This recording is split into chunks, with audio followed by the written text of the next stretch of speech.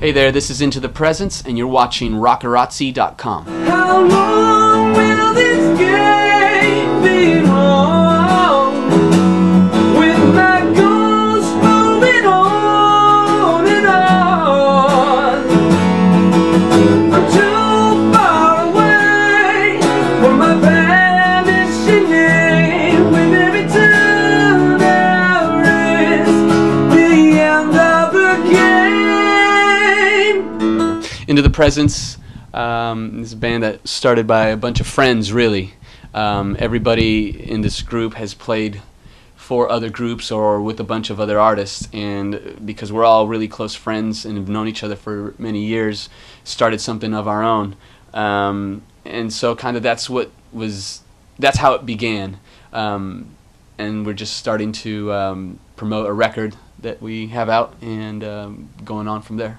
I'd been playing for years for so many artists, and you know, there was a moment in time where Tim, who plays drums on the record, he called me up one day and says, "Hey man, I got a studio, why don't you come out and do your record?"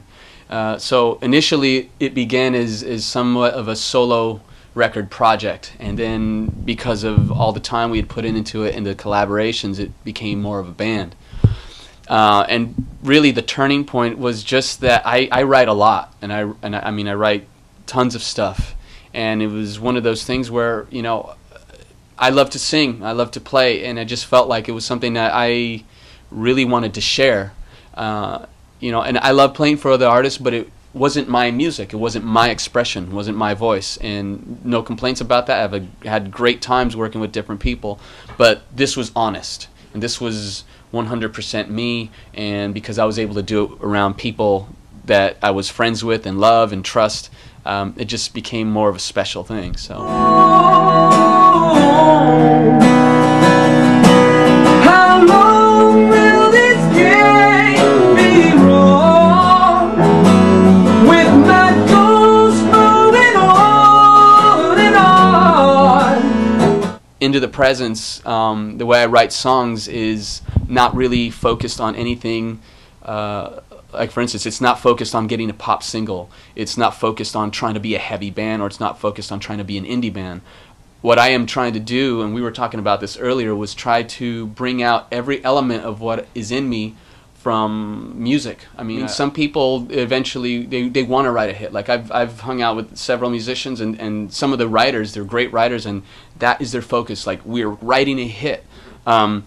It's a different kind of pressure that I have with this. It's a pressure to write something as epic as possible without being too, how would you say, without being overkill on notes and musicality, but something that's, you know, I mean, you listen to albums like Night at the Opera, and it's a perfect blend of everything, you know, a lot of different styles, like rock and classical and opera and this and that, and not necessarily that I want to write that, but that's kind of an example of using a lot of different artistic forms to make a great record where it still impacts people, and it still, I mean, there's so many people. I mean, I was just in London, and I asked this waiter when he was serving me food, I go, what bands do you listen to? What's your favorite bands? And he goes, Queen. And I mean, it hits everybody. So, and in that aspect, it's just trying to write something as honest and as great and as artistic as possible without alienating people. Some people do music because that's who they are, and that's true. what they do. And no matter if there's 3 people in the audience or 10,000 people in the audience, it doesn't really matter. You're up there on that stage doing what you love doing, and it's kind of the same in the writing process, I think.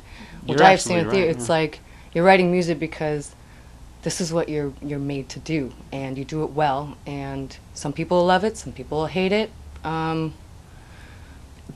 but you know, some people just don't cater to whatever is out there. It's more like not a selfish thing, but it's just like It's an honest thing. an honest thing. It's This being is who I honest am, with this who is what you I'm are. doing, and it's not about, oh, I'm going to sit down with a group of people, I'm going to get this person, because they've written all these #1 songs, and it's going to be a hit. And so when you have that in the basis of it, that's fine, and there's people out there, and it works just great for them. But there's the other side, which is you do it because you love what you do. It doesn't matter what the feedback is, really.